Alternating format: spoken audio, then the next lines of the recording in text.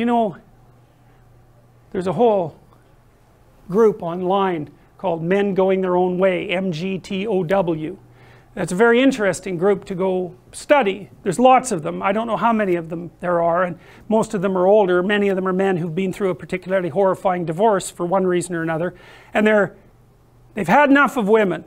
So they tell the young men that they're teaching, never have a permanent relationship, never share your territory with a woman, never share your possessions, make sure you never live together, and don't stay with one long enough to enter a common law relationship because you will be stripped of everything that you have. Well, that's a hell of a thing to be telling people, but what's happened is that the female has been manifested in their life only as the negative archetype, and they've got that confused with all women.